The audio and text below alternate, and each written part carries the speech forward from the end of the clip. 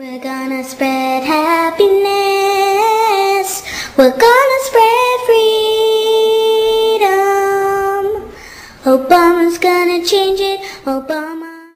Peggy Joseph took her daughter out of school early Wednesday for this. Her emotions ran high following Obama's speech. It was the most memorable time of my life.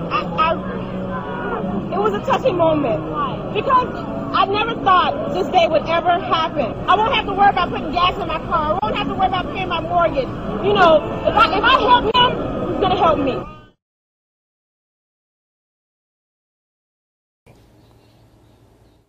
Will you know today how much money you're getting? No, I won't, but I'm waiting for a phone call. Where's the money coming from?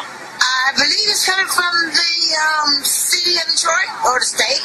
Where did they get it from? Some funds that was forgiven by Obama. And where did Obama get the funds? Obama might have gotten the funds from, I have no idea. To tell you the truth, he's the president. Why are you here? To get some money. What kind of money? Obama money. Where's it coming from? Obama. And where did Obama get it? I don't know, his stash. I don't know. I don't know where he got it from. But he giving it to us to help us. We love him. That's why we voted for him.